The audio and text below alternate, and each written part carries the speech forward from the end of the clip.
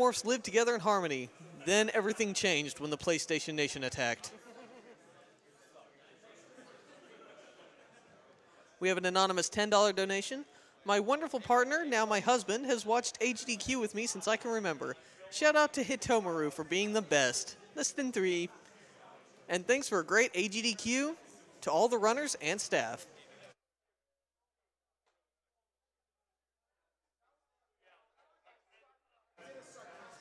We have a $20 donation from James, loving the dreadful block.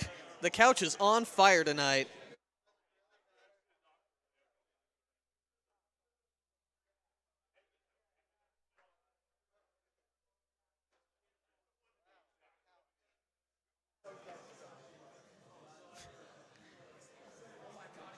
We have a $250 donation from the voice of Jake.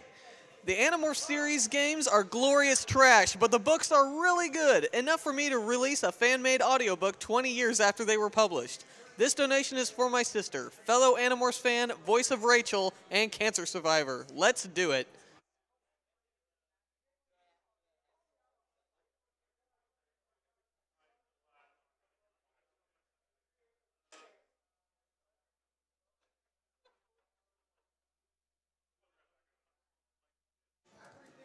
We have an anonymous $150 donation.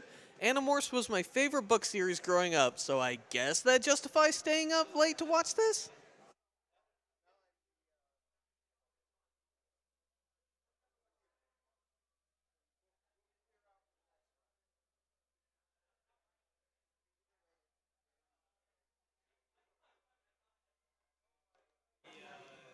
We have an anonymous $12 donation. Awful Block, you're destroying my sleep. I love that I get to watch live. Even better to donate for the first time. Gotta see that Dishonored DLC.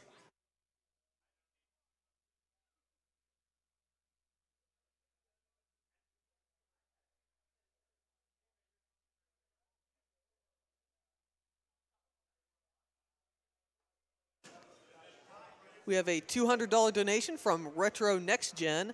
Gotta donate during the Awful Games block. A highlight of an amazing event. Thank you, runners and staff, for organizing for a great cause.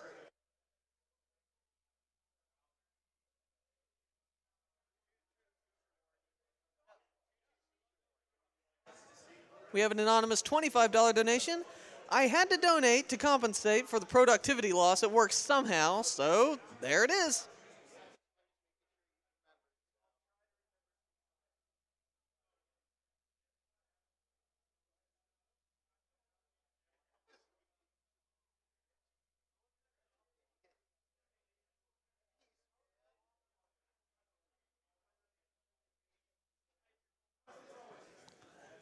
So now we're going to switch it over to an interview with Keizaron and J Hobbs.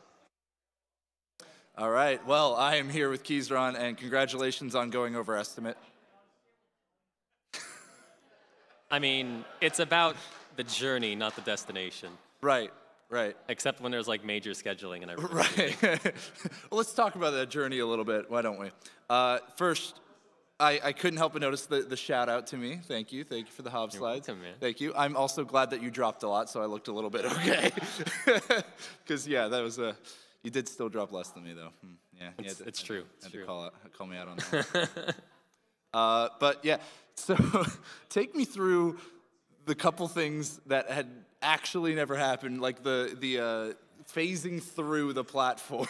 Well, you see, Animorphs is a wonderful game. Right. As we saw. If I could tell you what happened, I would. I'm just as confused as you. I guess boundaries mean nothing in Animorphs. Right. Okay. All right. And when you were, trying all of those skips and failing every single one of them except one, where was your headspace? Not good. Yes, not good. Okay. Care to elaborate at all? No. Very not good. Yes. Okay. There's like this level of like, this is good, this is bad, this is worse. I was below the table. Yeah, okay. All right, well, I'm going to ask a couple social media questions for you here. First one comes from Michael Silva, who asks, can you describe your first experience playing the game in 5 words or less? Worst experience of my life. Yeah, 5. That's pretty impressive. All right. Sounds about right. Did you actually play it casually first, or were you just like, no, screw that? No, I just went. Yeah, okay. I figured. And you did not lie. That was basically Crash Bandicoot, right down to the stupid flying gimmicks. Yep. Yep. All right, well, let's go to the next social media question from the Alien Machine. When is your remix of the song from the Dragonfly level going to drop? Next question. If the demand is actually there, maybe 2018. Oh, not even, I was giving you 2019, but 2018. This year. Man. Got to keep the hype going. Is that like kind of when they talk about how Kingdom Hearts is coming out in 2018 and yeah. in 2021? Yeah. Okay. All right, I'm sorry. I'm like already just laughing too much from that. Dr. Doobie3 says, are you ready for the third Animorphs game next? I mean, if Games Done Quick is both kind and foolish enough to let me do the third one, then yes, I'm ready. All right, I want in on that like 6-person relay, by the way. Just don't give me Game Boy Color. You'll love the Game Boy. No, I don't think I will. No, you don't like mashing A and just dying because of RNG over and over? Well, I'll think about it. Okay. All right. Next one. This one's actually almost too serious for us to ask, but I'm going to ask it anyways. Nido P. Ians, I said that wrong. Nitopians. Wow, Nitopians. Why are you giving the interview? It is early morning, folks. Hi. They asked, did you read the novels as a kid, and if so, do you remember which was your favorite? I never read them. The only thing I did was I got the books from the library, and on the bottom right corner, they show the person morphing into whatever animal was featured on the cover. So that's all I did. I just flip booked it. That's it. No, nothing. I knew nothing about Animorphs until I played the Game Boy game, and I don't think that was a proper representation of the series. So I know nothing. Yeah, I don't think that's probably very good about the series. Oh man. All right. So what is it that draws you to just stupid choices? Just like playing games like that. I mean, yeah, they're terrible, but it's just kind of fun to see how broken a game can become. Mm-hmm. And like we saw it on full display. That was true. A broken game. Yeah. And people tend to love watching that kind of stuff. People love watching other people fail. Might as well fill that niche. All right, sounds good. Did you end up sleeping at all before this, or have you just been up and you're like, this is just going to fuel me I took right through? 1 hour of a nap. 1 hour. All right. It is very tiring. While I'm at it, what were the qualifications for Mikey Yama to be on your couch again? Because you told me about this before, but I want people to know. I asked him, I was like, hey, you want to be on the couch? And he was like, I have the game. Like, that's better than 99% of everyone else. All right, you're in. I'm pulling you in. All right, well, you know what? I'm not even going to let this go on too long. So, are you hungry at all? Oh, I'm starving. You want to get some French toast? At IHOP? Yeah. Let's go. All right, let's go. See you guys. Bye. But Hobbs? Prizes? Whatever. Pancakes are better anyway. What? Well, good morning, guys. We got a couple of pretty interesting prizes for you this morning throughout the rest of Awful Block. I almost called it Awesome Block. It kind of is in a way, a horrible way that none of us want to recreate ever. So, first up, we have from Iggy Ziggy, the At Games Genesis Flashback console. It's $15. Mike on the couch has been trying to convince me for years that the Genesis doesn't belong in Awful Block and it has great games on it. Still hasn't happened, but one of these days I'm sure he'll get me to it. Next up here from Fan Gamer and the Legends of Localization team, we have a really interesting book. This book be bad translation, video games. Yeah, that pretty much sums it up, frankly. It's full of all of the horrific translations from classic games like Zero Wing and all the other, silly things people quote online all the time, and basically how things got to that state, how the translation was messed up in the first place. We have this lovely 3D printed Bubsy figurine here. I hate to use the words lovely and Bubsy in the same sentence, but honestly, it's actually a pretty detailed figure. It even comes with a little, it's probably hard to see on camera, but there's a little Games Done Quick engraved into the base. So, it's very commemorative in a strange and horrible kind of way. And finally, we have this lovely Octodad tie from Fangamer and Young Horses. It's a beautiful red tie for normal human dads who just want a normal human tie to wear to work. You know, the scrupulous of you might say, Sent, I don't think Octodad's in Awful Block. Well, that's because this prize is awfully scheduled. Don't worry about it. It fits the theme, I promise. And finally, for Marlo Dobb, we have something a little bit unusual here, but it's something I saw and I couldn't say no to it. We have a Ouija board. A Waluigi board. I love this, like the art design on it's great. It's probably a little hard to read, but at the bottom it says everybody cheated. And it truly captures the spirit of Waluigi. And you know, I gotta be honest, speaking of the spirit of Waluigi, I never got to play around with this. Usually I get to mess around with stuff just a little bit before I show it off, but you know what, I'm gonna try this out. I'm sure nothing's gonna happen, but you know, I've always wanted to kind of mess around with something like this. So here we go.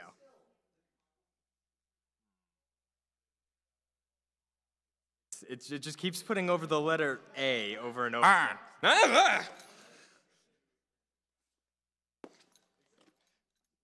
Sorry about that, everyone. I think I'm seeing things.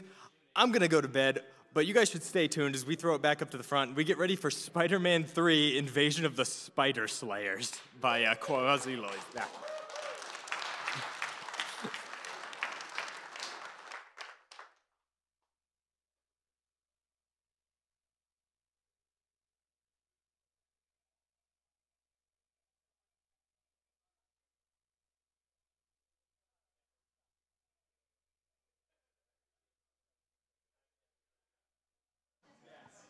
We have a $100 donation from Charonian. What's this? You got me an Awful Games block for my birthday? Oh, you shouldn't have.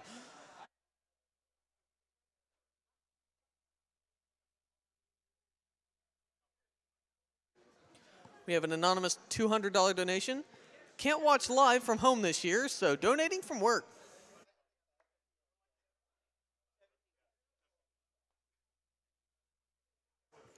We have a $50 donation from Kono Rican. Awful Block is awesome block.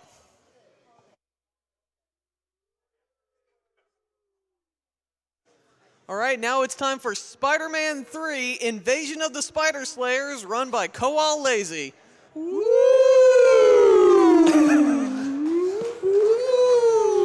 right. That's some exciting woo over there going on, fellas. Thank you. Oh. So, welcome. Sorry, title screen too hypnotic and/or nauseating. A little bit of both. The game's not much better, so we're not getting an improvement from here.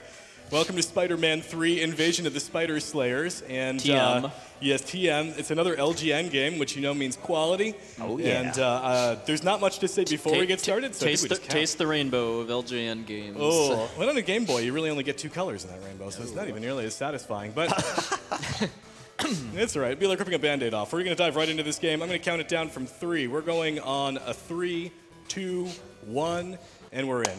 Woo! Let's go. So we start with an average day in the life of Spider-Man, which is wandering around in Central Park looking for muggers to beat up or shoot webs at.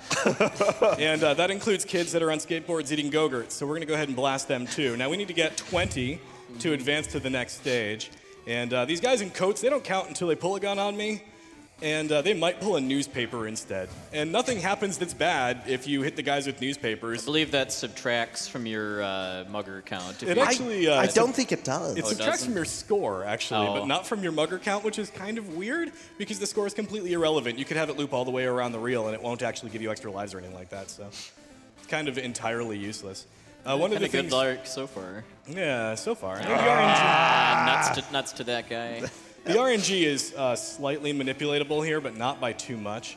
A lot of the times what I'll do is, like, if I have one of these guys on screen while I'm waiting for them to pull something out of the code, I'll run back and forth, and that'll... I mean, running back and forth is pretty much the only real speed tech to speak of here, as he's trying to spawn guys as quickly as possible. Early on, I did swing up into the trees to get a power-up, and that's something that I'll be doing consistently throughout the run. The game has a couple different kinds of power-ups. Yeah, and good luck telling the difference between them, too, because they're all just little black dots. Yeah. They all look the same, but they do a couple different things. They increase Spider-Man's strength, they increase Spider-Man's life total, and some of them either refill your health or give you brief invincibility. The extra lives are pretty much useless to us in this run, except for one really trolly part coming up about halfway through. But it seems like we're almost done with this stage finally. The good RNG kind of petered out a little bit on us, unfortunately, but... No! Oh, nice newspaper. What a jerk. What a jerk. There we go. Now we're cooking. Moving along. Woo! Yeah. Game was nice enough to give us an arrow to tell us where to go, and it was actually nice enough to be accurate this time, too. That will not always be the case. I'm so glad that you completely voluntarily chose to play this game. Yeah, I should probably talk about the history of it. Some kind of monster? First, I should talk about this guy. So there's a quick kill for this guy, but setting it up actually requires getting up onto the building ledges. So I'm actually going to just kick him over here because it's a little bit more consistent for the marathon. But basically what's going to happen is I'm going to iframe through him and just try to juggle him as much as possible. And you can't juggle indefinitely. You can kind of juggle probably 2-3 kicks at a time. That's about as good as it's going to get. And eventually he'll just fall off the screen. I don't really care about how much he's blasting me. My health is those 3 big ovals at the bottom, and you can see they're already full. Whoa! So the reason that I started playing this game was because I was new to streaming, didn't know where to start, and I signed up to play in Cuso Grande. And this jerk on the couch behind me decided that my very first time ever streaming anything was going to be streaming this game, blind. Oh, I love it. By the way... You know what I don't love? This stage. Yes. This stage. And I'm really glad Puexel agreed to join us here because Puexel felt my pain because we made Puexel play the game blind as well. So what you don't know, everybody watching, is that I don't think anybody beat this stage in an hour. Okay. No, Puexel actually did. No, it was Slow Beef. Was it Slow Beef? I never finished this stage. Oh, yeah, Slow Beef did. So these like this robot bird dragon thing that keeps shooting fireballs at me, that's basically the worst RNG we can get in the stage because if they hit Spider-Man, you lose all collision and you fall through your web, you fall through floors, and it causes lots of problems. But here, I'm going to be setting up sort of an upside-down wall jump. And I have to damage boost to beat this boss because Spidey's leg is actually shorter than the hitbox of the boss. It does get easier once he starts getting hits, though, because he's like kicking parts of its neck off. Because somehow. And yet not causing the head to, whatever, it's dead now. Yeah.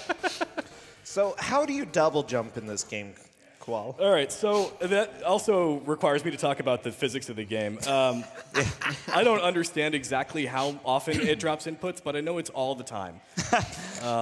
Probably about 50% of inputs that go into this controller are going to get eaten by this game.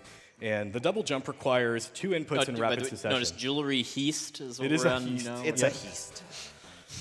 But because it eats inputs, and because you need to do some fairly well-timed double inputs to do double jumps, a lot of my double jumps will get completely eaten or be timed completely wrong. And there's not really anything we can do to minimize that. I also found out this morning, don't shoot webs at the police, because they will turn around and beat the crap out of you, even though they'll sit here and watch Electro rob a jewelry store. So.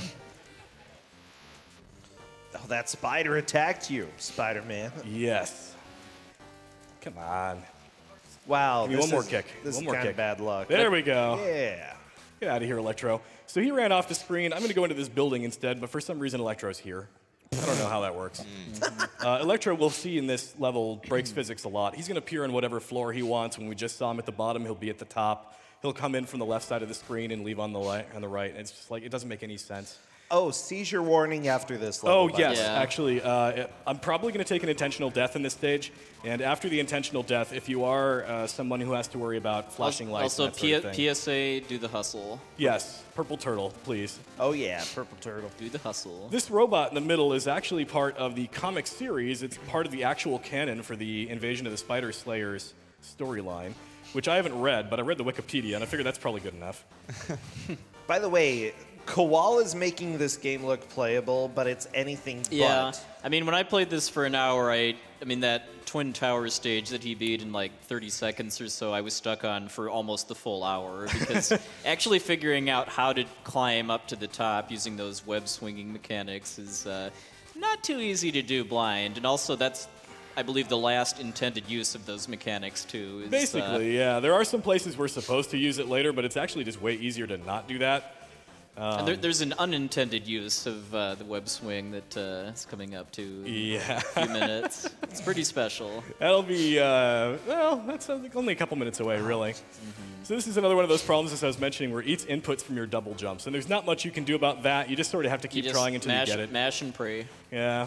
So what I'll try to do is, and you may notice I keep facing Spider-Man down when I do wall jumps. That's because Spider-Man's direction changes based on how he's facing when you now we get the fun. wall. Now we get the fun part of the stage. Yeah, it looks like I'm just running left and right for no reason, but there's actually a reason for it, and it's because I screwed it up.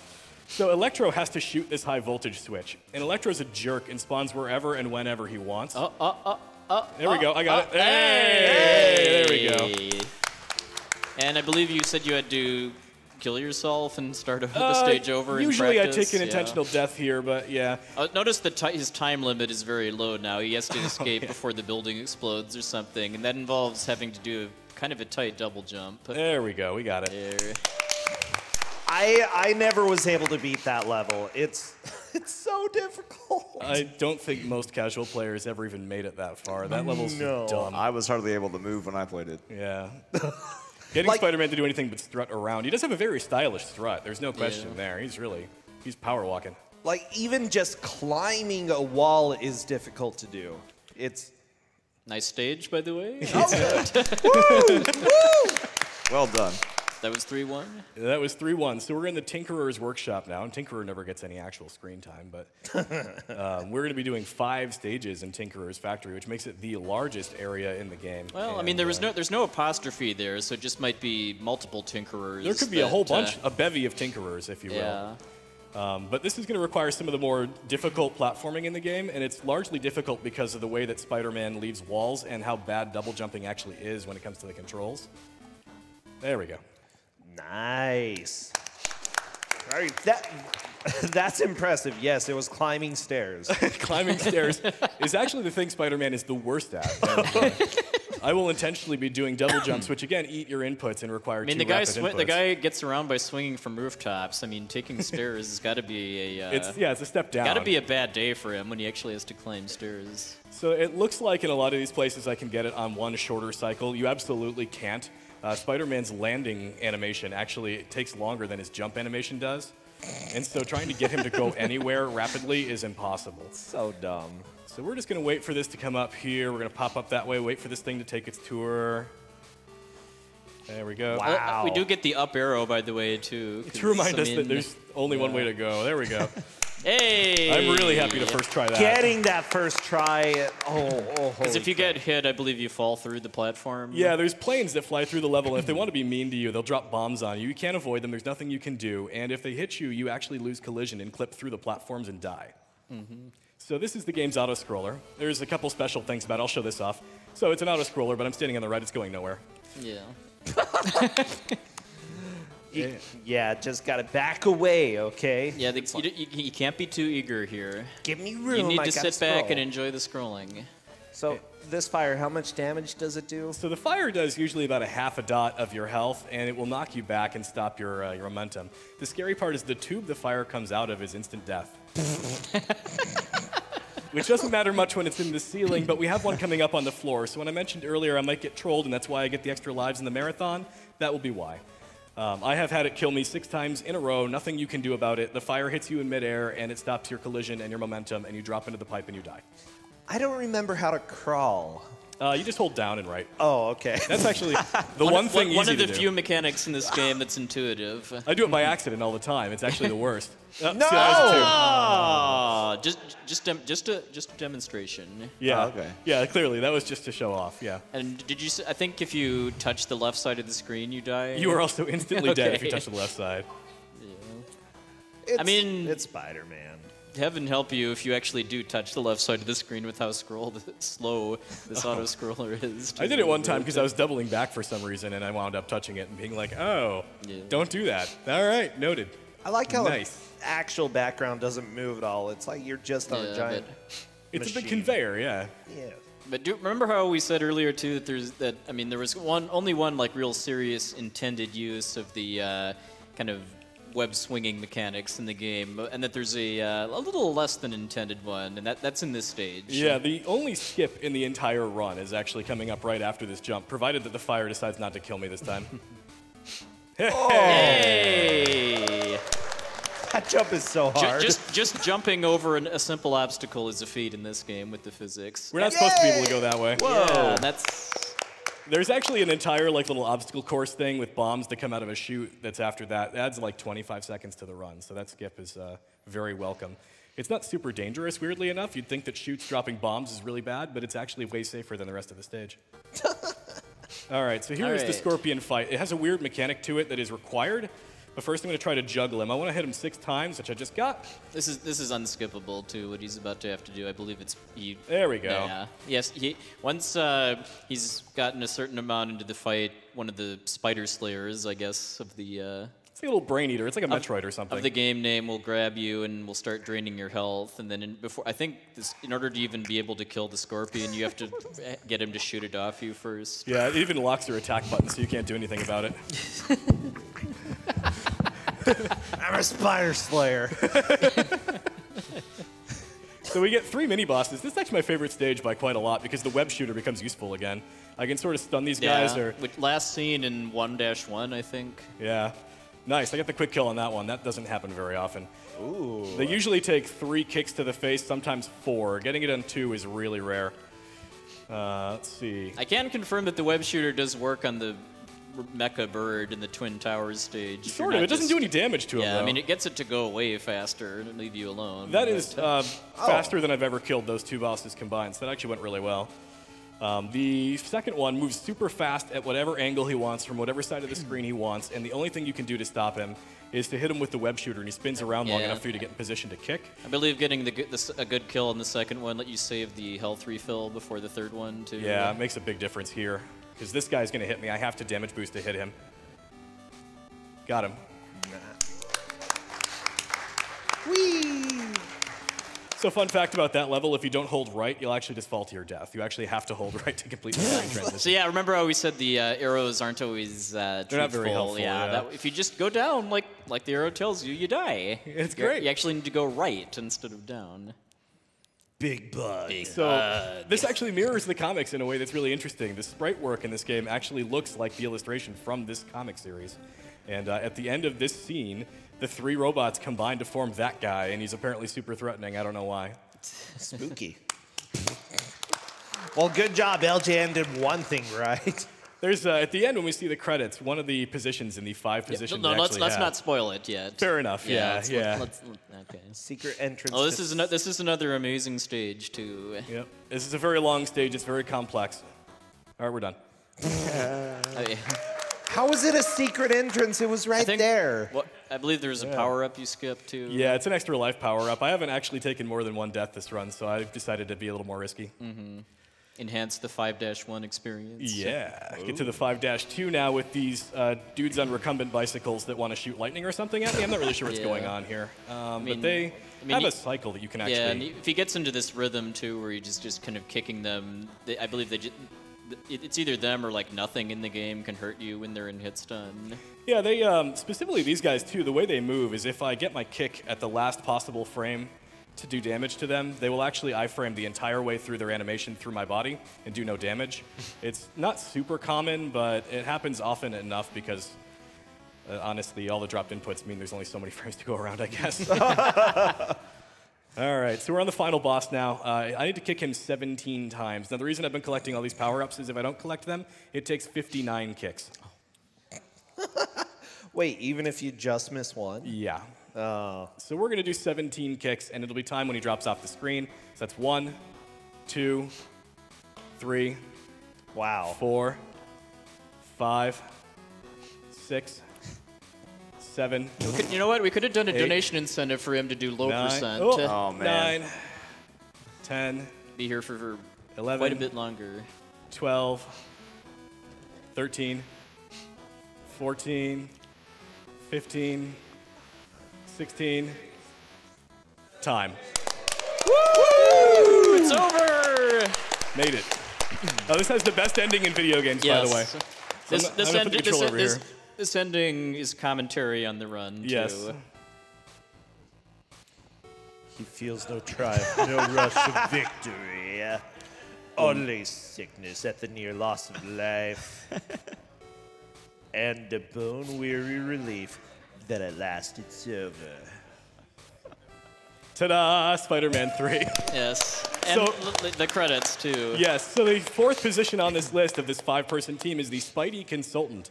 And for all the complaints we might have about this game, the Spidey Consultant did a great job. If you actually look at the way that it was structured in the storyline. Notice how the Spidey Consultant multitasked as a design engineer, too.